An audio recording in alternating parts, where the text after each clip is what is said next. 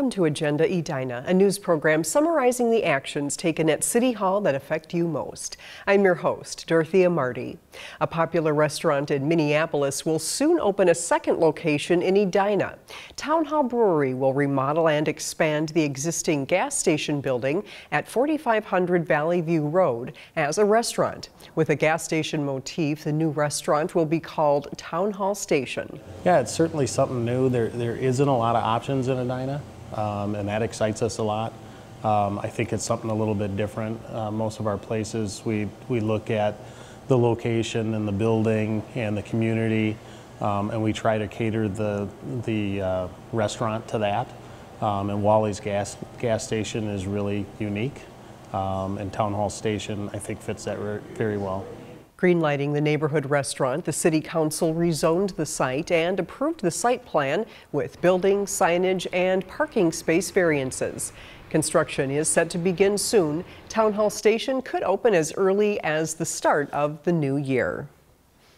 Finding joy in our lives is something we all have in common, and the Edina Human Rights and Relations Commission hopes to bring people together to discuss this essential part of life.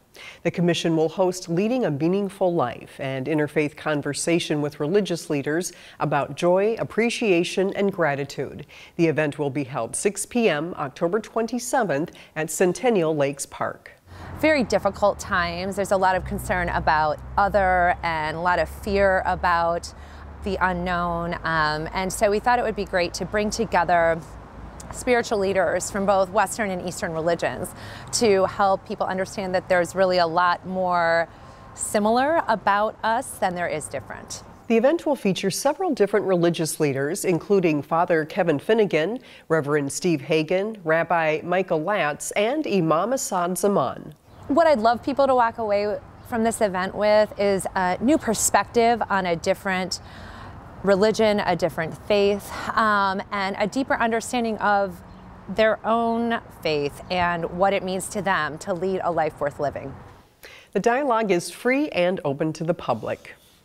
If you mention the name E. Dudley Parsons in the Morningside neighborhood, you're likely to get a smirk, smile, or hear a political opinion. And a new memoir penned by Parsons' granddaughter preserves stories about her grandfather, family, and world history. We sat down with Janet Parsons Mackey to hear her story. For me, this whole list of members and topics. Jane Addams spoke there. What started as a collection of essays to preserve history for her family grew into publishing a book to share with others. This experience showed him the need Well, for the book is about my journey to understand my grandfather and to, in a way, welcome him back into the family. He was a very politically progressive person, outspoken, never hesitated to share his conviction. Well, at one point, I actually thought he was a communist, and I came to the conclusion that he wasn't. But he was a very liberal person.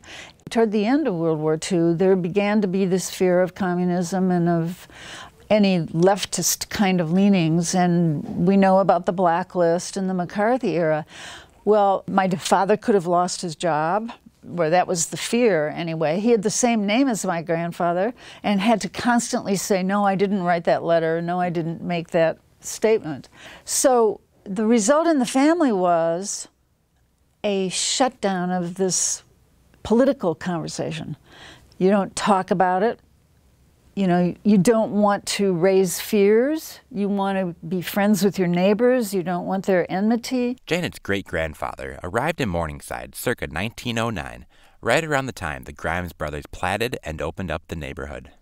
My great-grandfather, who helped start this church, in about 1909 here in Morningside, had been a temperance preacher and bought 5 lots on France Avenue.